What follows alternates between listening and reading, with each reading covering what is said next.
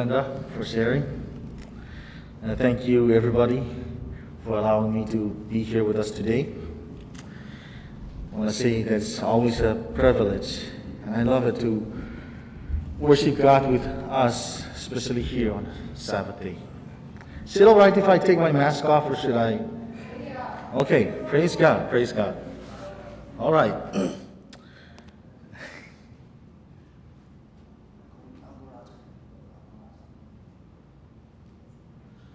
All right. Well, since Glenda, you started it, I'm going to have to ask anybody, two people at least, if you have a testimony or something that you want to share with us this morning, please, I would like to ask at least two people to stand up and share what God has blessed them through this week. Anyone?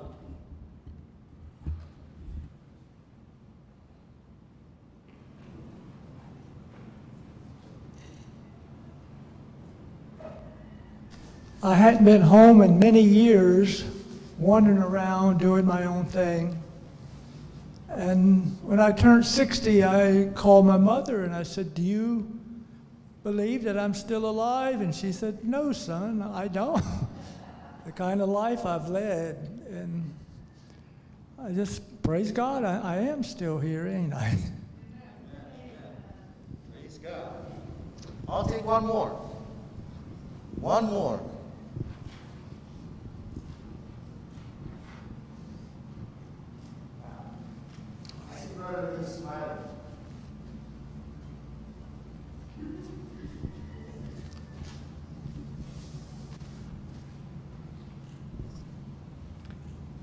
This last week, as our container was getting packed out, I was able to talk to my potential employer, and we've had some trouble with getting a hold of each other, I guess you could say.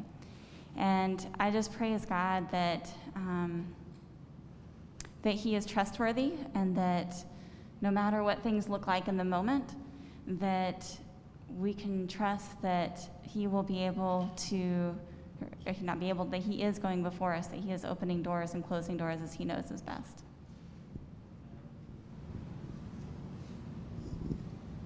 Thank you very much for sharing your testimonies to us this morning. It's important to do that because it inspires us and it helps us, it encourages us to also be open or be alert, or to open our eyes and see God's blessing in our lives. And you never know, the story that you share may encourage someone else in the church.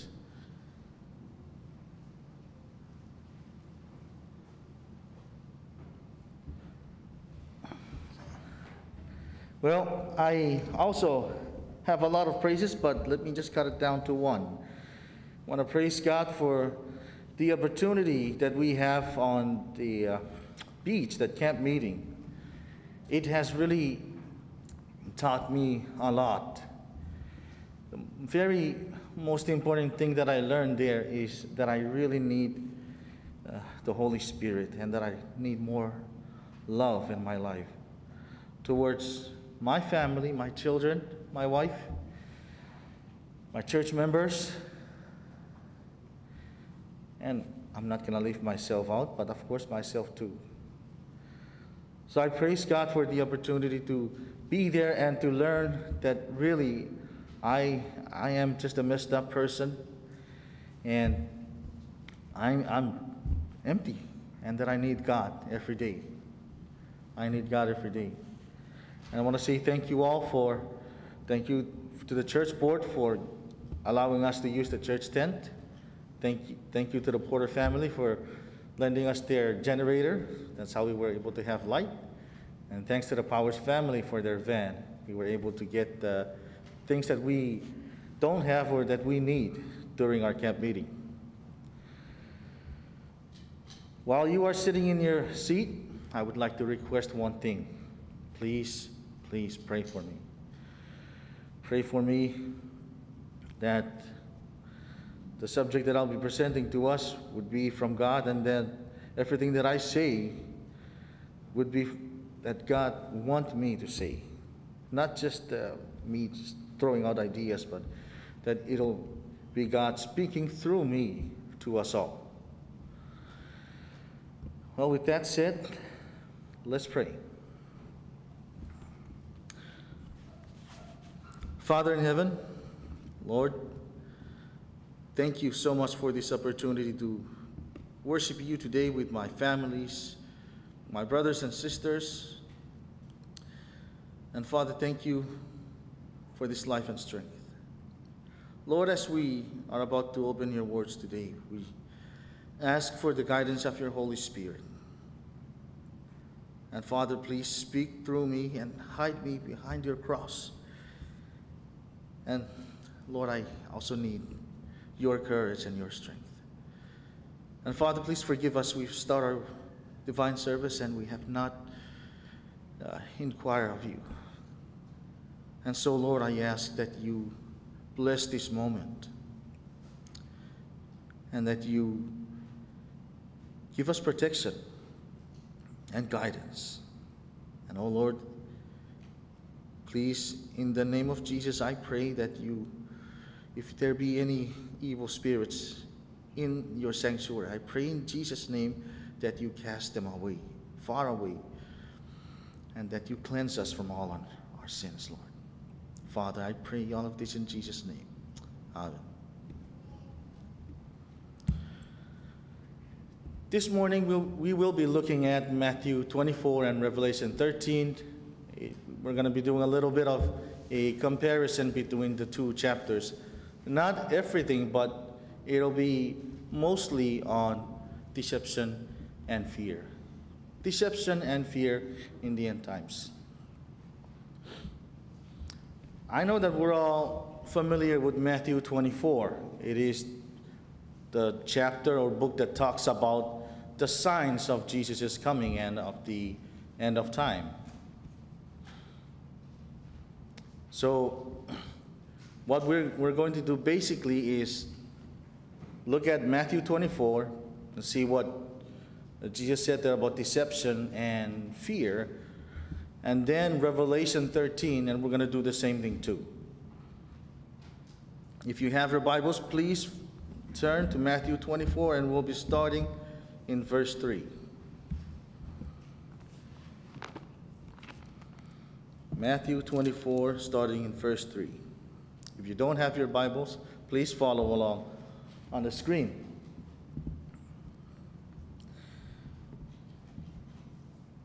Now, as he sat on the Mount of Olives, the disciples came to him privately, saying, "Tell us, when will these things be? And what will be the sign of your coming and of the end of the age?" And Jesus answered and said to them, "Take heed that no one deceives you. For many will come in my name, saying, 'I am Christ,' and will deceive many. And you will hear of wars and rumors of wars. See that you are not troubled, for all these things must come to pass, but the end is not yet. For nations will rise against nation, and kingdom against kingdom, and there shall be famines, pestilences, and earthquakes in various places. All these are the beginning of sorrow. Then they will deliver you up to tribulation and kill you, and you will be hated by all nations for my name's sake. And then many will be offended, will betray one another, and will hate one another. Then many false prophets shall rise up and deceive many. And because lawlessness will abound, the love of many will grow cold. But he who endures to the end shall be saved. And this gospel of the kingdom will be preached in all the world as a witness to all nations. Then the end will come." Now in this slide, we'll be looking at how many times Jesus had mentioned the word deception or deceive.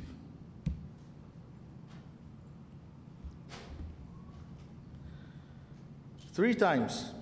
In verse 4, Jesus said, "Take heed that no man deceives you." In verse 5, continue on, "For many will come in my name, saying, I am Christ, and will deceive," there you go again, "many. Then many false prophets shall rise up and deceive many." Deception is repeated there 3 times. And in the Hebrew writing, or shall I say as I was studying last night, it's not only in the Hebrew writing, but it seems like it's a technique that writers do when they want to emphasize a point. They often repeat the phrases or repeat a word to make their point. When something is repeated in the Hebrew writings, it is meant to emphasize the importance of the concept. And the last point I have there is that Jesus knows that in the end times, deception will be one of Satan's powers of drawing God's people away. Now, in repetition or repeating the same phrase, another example that we can look at is the story of Jesus, of course, by Matthew, Mark, Luke, and John. Now, one of the reasons repetition can be done is because of accountability, whether that story is true or right or wrong. Now, I would say police officers or investigators do this when they take different people's story or side of the story, and they look if they have some connections together. Then they would often say, if they do meet at some point or they are close enough, then they would say that it is true. I think another point is perspective. Perspective. I think that's one other point of repetition. Anyways, in our world today, lies or deception is everywhere. Growing up, let me just share a little bit of my testimony. I love watching movies. And I'm so soaked in this world that doesn't exist. And that's what I talk about every day when I meet my friends. I talk about movies at school or at home. But as I came to know Christ, I've learned that there are some things that we just don't do as Christians. So one of the things that I gave up is actually watching, not all movies are bad, some are good. So anyways, you go Facebook, YouTube, even the news today, a lot of lies. And there's one important concept in the Bible that we have to understand about deception or lie. John 8:44 says that you are of your father the devil, and the desires of your father you want to do. He was a murderer from the beginning and does not stand in the truth, because there is no truth in him. When he speaks a lie, he speaks from his own resources, for he is a liar and the father of it. Deception, lie. I think that is very important for us as believers in Christ also to understand that we also need to move away from particularly lying, because the Bible says that Satan is the father of it, and if we practice it, if we keep on lying, then we are actually saying that we are the sons and daughters of the Father, the one who invented or came up with lying. All right. Let me go back to the verses in Matthew 24. Okay. All right. Do you see the word fear here? Probably not. Verse 7 to 10, if you can scan through it, I do not think so. Okay? All the way to verse 14. We don't see that. We don't see the word fear. As I was studying this lesson, you see the word trouble. Jesus said it. Let me just go back. I'm so sorry. In verse 6. And you will hear of wars and rumors of wars. See that you are not troubled.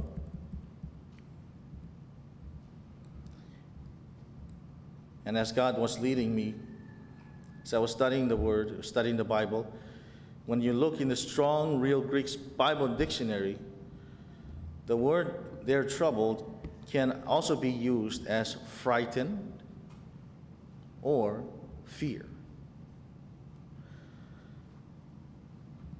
Now let's look at the list of what will cause fear in Matthew 24.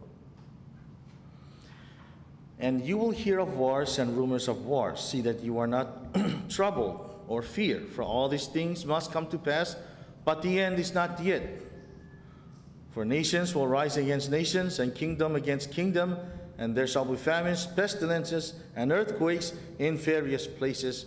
All these are the beginnings of sorrow. Then they will deliver you up to tribulations and kill you, and you will be hated by all nations for my name's sake, and then many will be offended, will betray one another, and will hate one another. Christ knew or knows what's going to happen, and so he warns us about being scared or being afraid or being fear. And he lists pestilences, famines, earthquakes, wars, rumors of wars. And then in verse 9, he says that they will deliver you up to tribulations and kill you. And of course, when we read these verses, we understand that fear is being implemented here. Fear is being used here. Of course, the Bible doesn't really spell it out, but as you and I read the Bible, you will then see or sense that there is a sense of fear here that will happen in the end times.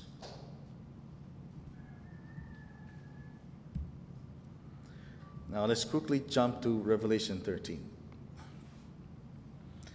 Then I saw another beast coming up out of the earth, and he had two horns like a lamb and spoke like a dragon. And he exercises all the authority of the first beast in his presence, and causes the earth and those who dwell in it to worship the first beast, whose deadly wound was healed. He performs great signs, so that he even makes fire come down from heaven and on the earth in the sight of man. And he deceives those who dwell on the earth by those signs which he was granted to do in the sight of the beast, telling those who dwell on the earth to make an image to the beast who was wounded by the sword and lived. He was granted power to give breath to the image of the beast, that the image of the beast should both speak and cause as many as would not worship the image of the beast to be killed. He causes all, both small and great, rich and poor, free and slave, to receive a mark on their right hand or on their forehead, and that no one may buy or sell except one who has the mark or the name of the beast or the number of his name. And here is wisdom. Let him who has understanding calculate the number of the beast, for it is the number of the man. His number is 666. So let's look at how many, or like I mentioned earlier, deception and fear. So let's look at Revelation 13 and see how many times we tend to see the scenery of fear here. And he exercised all the authority, which also translates as power, of the first beast in his presence, and causes the earth and those who dwell in it to worship the first beast. Now, when we look at this in verse 12, we do not see, or I'm sorry, we may all see or can tell where fear comes in also. When it says that it exercises all the authority of the first beast, all the power of the first beast, we can look back in history and look at what the first beast did. And we can trace all the powers or all the authority that it exercises on the people. And it'll be clear to you that force, or causing people to fear and give in, is what the first beast also used. He was granted power to give breath to the image of the beast. There again, cause as many as would not worship the image of the beast to be killed. Another fear. The devil will be forcing people. He will be threatening people. And so the devil likes to use fear to implement his power on God's children. He causes all, both small and great, rich and poor, free and slave, and that no one may buy or sell except one who has the mark or the name of the beast or the number of his name. So if you don't have the mark of the beast, if you don't have his name, then you won't be able to buy or sell. And that would put a lot of us, or just a lot of people, in fear. We can already tell that by looking at our current circumstances today.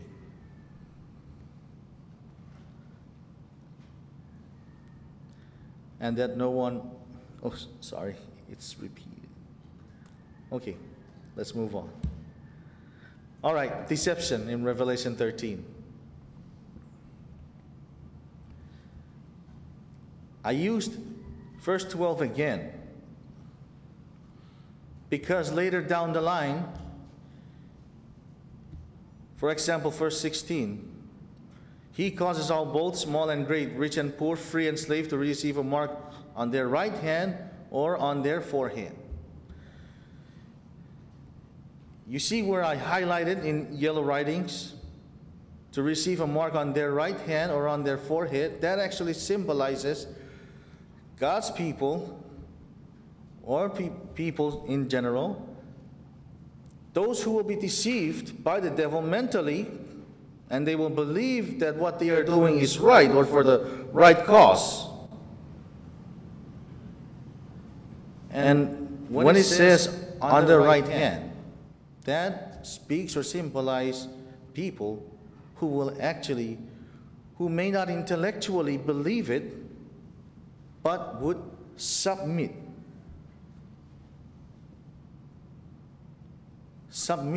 to the devil's, or to Satan, not necessarily because they believe it, but because they are afraid of the consequences. So they turn in, or they give in, so that they don't want any of the trouble. So when in verse 12 says, and he exercises all the authority of the first beast in his presence, and causes, in this particular phrase here, we can already understand that there will be people that would believe that this was the right thing that they're doing, But there are those that because of the fear factor, they will give in. They will give in to the deception. He performs great signs so that he even makes fire come down from heaven on the earth in the sight of men, and he deceives. Deception and fear. In the book of Matthew 24, Matthew talks about, or Jesus said,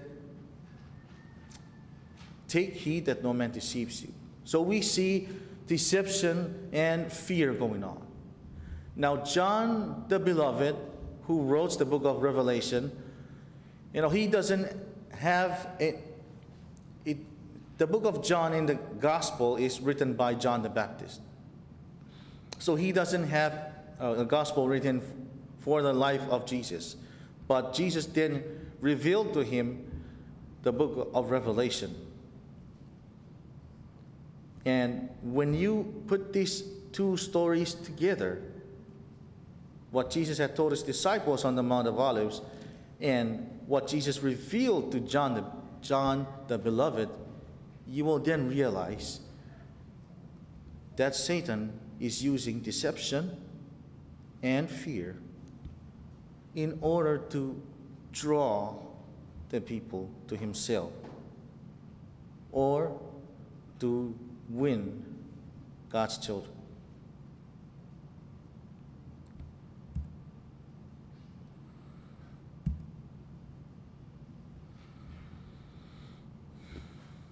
Now, you must say, why? Why are we even wasting or spending our time studying this together? Jesus gave us the book of Revelation and Matthew so that we can study together, so we can be prepared. Jesus' first advice to his disciples in Matthew 24, verse 4, he says, take heed that no man deceives you. When we read that word, take heed that no man deceives you, it's simple, right? Take heed. Be careful. But let me ask you that question. How do you, or how do I, take heed? It's simple to read it and understand it. Well, what about the application? What do we do? What do I do to take heed?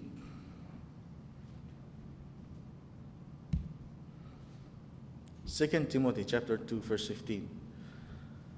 Paul wrote to Timothy and said, study to show thyself approved unto God, a workman that needed not to be ashamed, rightly dividing the word of truth. So number one, we have to study the word of God.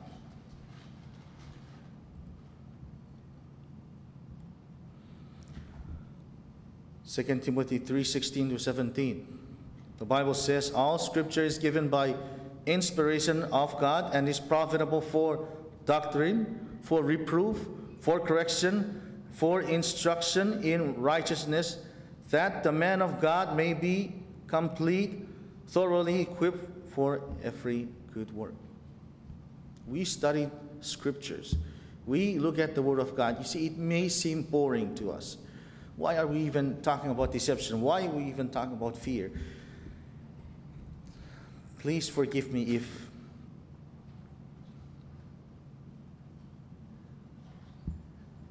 and please, as you're sitting down, please pray for me that I will not say anything that God does not want me to say. It's not meant to discourage you. What we are studying today is not meant to discourage you. What I'm hoping for is that we realize these two things that the devil likes to do. He likes to deceive us, and if he can't deceive us, then he will force us. And when we realize these two things that are happening around us, please, at that very moment, realize that that is not God. that is not the work of God. That is actually the devil at hand. God does not force us. In fact, 1 John 4:8 says that God is love. And this God who loves doesn't force us to do something that is against our will.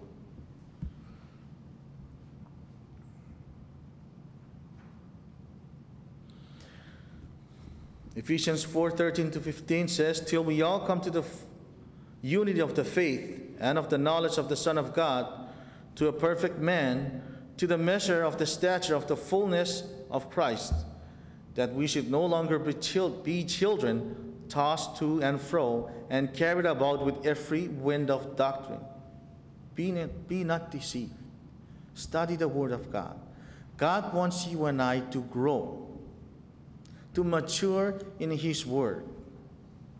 See that phrase, that we should no longer be children, tossed to and fro and carried away with every wind of doctrines, by the trickery of men in the cunning craftiness of deceitful plotting. But speaking the truth in love, may grow up in all things into Him who is the head, Christ."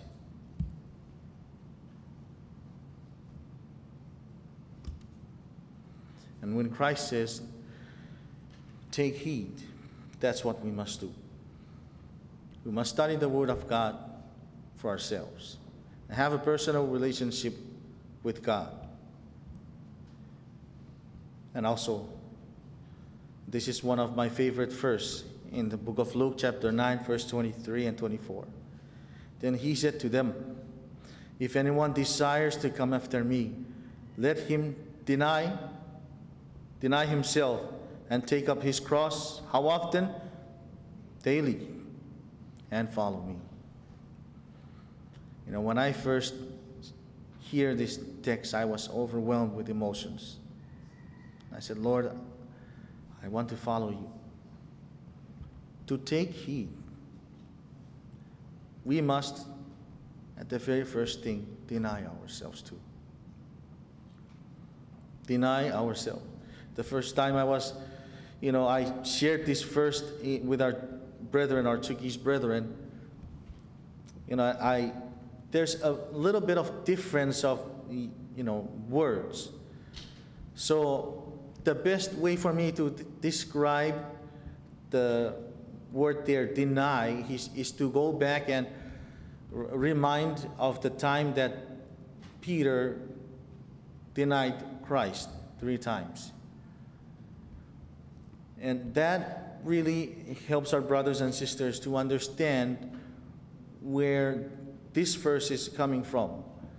Deny yourself. How do you deny yourself? Each of us need to ask ourselves that question. How do I deny myself? What am I holding on to?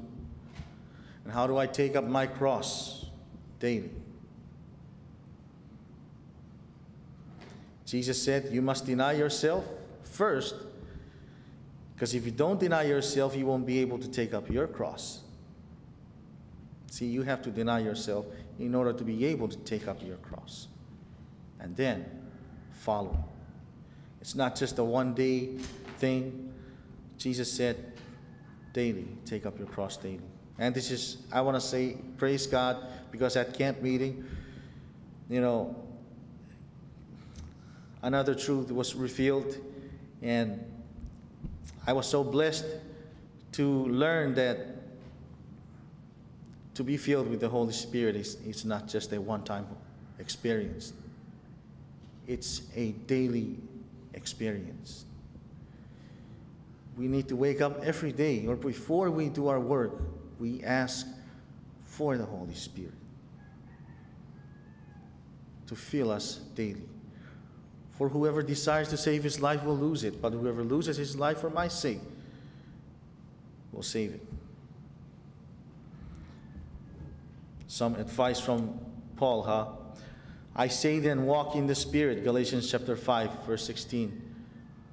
Walk in the Spirit, and you shall not fulfill the lust of the flesh. For the flesh lusts against the Spirit, and the Spirit against the flesh, and these are contrary to one another, so that you do not do the things that you wish. In verse 22 to 26, but the fruit of the Spirit is love, joy, peace, long-suffering, kindness, goodness, and faithfulness, and gentleness, self-control. Against such there is no law. And those who are Christ's have crucified the flesh with its passions and desires. If we live in the Spirit, let us also walk in the Spirit. Let us not become conceited, provoking one another, envying one another. Amen. Praise God. I praise God for His words. We need to stay connected to Christ every day. If we do not stay connected to Christ every day, then we will be weak in our Christian walk. It is only through our connection to Christ, by living through the Holy Spirit, or by the power of the Holy Spirit, that we will receive God's strength, and we will be able to stand against any form of deceit that Satan will throw against us. John chapter 15, verse 5 and 6, and I will end with this. See, at AWR, it's my first time, I would say, really having to see another kind of tree growing out of a different tree. Patty, they're orchids or orchids. Beautiful flowers, beautiful when you see them. They're growing out of other trees, and I was just, really blessed to see that. I was like, wow, I never knew this could happen. Oops, I lost it there. Give me a moment. I'll just go back to my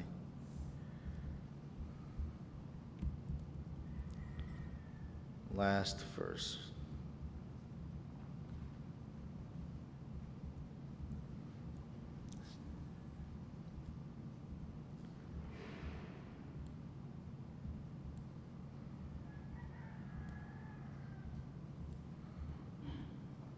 Sorry.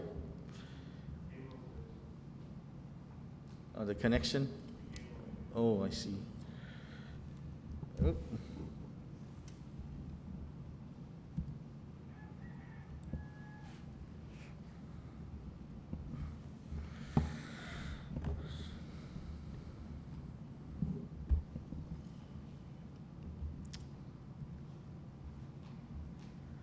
Anyways, if you have your Bible, turn it to John 15, verse 5 and 6. John 15, verse 5 and 6, and that will be our last verse. Jesus said, I am the vine, and you are the branches. He who abides in me, and I in him, bears much fruit. For without me, you can do nothing. If anyone does not abide in me, he is cast out as a branch and is withered. And they gather them and throw them into the fire, and they are burned. I love what verse 5 says. Jesus said, I am the vine and you are the branches. And this is also one thing that we talked about during camp meeting. Staying connected to Christ is our only hope. It's our only way of not being deceived. Not being deceived by the darts of the devil. Because no matter what Satan will throw at you and me, as long as we are grounded in Jesus Christ, we will not be moved. We will not be moved. So, brothers and sisters, my prayer is that as we see all the deceptions and all the fear mongers going around us, do not be troubled. Do not be afraid. Focus on Christ. You know that that's the devil at play, and he likes to do that. And if you realize that there's deception and fear in it, that is the devil at play. Know that God gives us the freedom of choice, and that God wants us to operate out of love for one another. May God bless us all.